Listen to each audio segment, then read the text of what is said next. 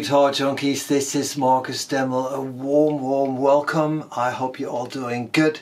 I'm doing so good. It hurts actually at the moment, which is a strange thing to say for a professional musician. I had a guitar made. Well, actually, first of all, I had an idea to combine all my favorite guitars in one guitar. So I called Gregor of Gregor Guitars and I said, well, you know, this is pretty much my main guitar for most of the time. This is an 87 vintage reissue, which is not relict. I got this from Lee Wortman, so it's called Lee. And I got it when it was almost new. And of course you've seen me with this guitar, the Headhole 63, beaten to death. So I love these guitars and they're my main recording guitars. But I sort of got into tellies a little bit too, you know, especially the bridge and also the neck pickup kind of intrigued me. And well, and since I can't decide because I'm a guitar junkie just like you, well, you've probably seen me with this guitar too. This is a 60s 335. Yeah, this one's called Larry. These are all in my book, by the way. And so, you know, I really like the hollow quality. And of course, here is my 56 conversion, which is the wonderful guitar. And well, it does have the best bridge pickup humbucking sound of any guitar that I've ever played, and I'm serious. So, and I do own a lot of guitars, so no insult to your guitars, but just for me, what I've heard in those 40 years of playing the guitar. So what we came up is this, with all the components that I just showed you. So we have a hollow S-style body, that's right.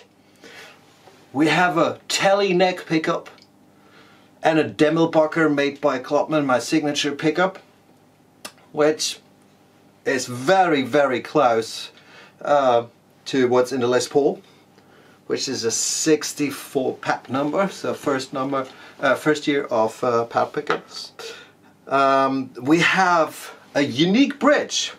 We combined the Strat bridge with the telly saddles, and I have to say, I stole this from M.Deml Guitars. I played one of his guitars. I said, why is it? There's something extra in the sound. So you can't buy these bridges, so you have to make it yourself, or if this goes ever into production. Well, we have no middle pickup because, well, I don't use it. I actually do like the in-between position. And since there's a lot of noise, a lot of RF noise in the world, we have a dummy coil in the back, so I can get rid of that noise. We have a slim super speed neck, which still has a vintage feel, matching headstock with locking tuners. They're like Clusen styles, so I don't know I think they're made by Goto. They're just fantastic. The tuning stability is outrageous. A bone nut, which I like the most. I don't like eating animals, but I'm sorry, I have to have a bone nut.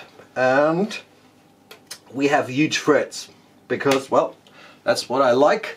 This time I didn't go with the 6105s, I went with the 6100s. I'm not sure which make they are. Guido put them in. Is there anything else? No. I don't have a back plate yet. Well, this is a prototype, so we'll see how it goes. And the guitar, well, it's just wonderful, and it has its own character. So I'm very inspired to play some more. This was already Guitar Junkie. Let me tell you two things. Number one, thank you for all the people who purchased my pedals. What you just heard was the Sweet Elephant to a Marshall, and the Angry Gorilla is sold out at the moment. I hope we have a few more in the next weeks. And let me also say thank you to all the people who are still purchasing my Healing Hands album. It's my most successful album now in 14 years. Yes, it was a good idea not to give it to the streaming companies. And what else? And we have 2 concerts in Hamburg coming up. The Living Room Sessions, which is a, you know, kind of a small thing with a unique atmosphere, fine food, drinks, and we're gonna play the whole Healing Hands album and some Errorhead and some Electric Outlet. So there are few tickets left, so be there. It's May 26th and 27th, so if you're in Hamburg. And we're gonna do that probably more often. Instead of touring, do it from the home base, stream it, blah blah blah blah blah. There's so many more ideas. If you need a helping hand, look at the end of your arm. This was M.Deml. Be a good person. Peace out.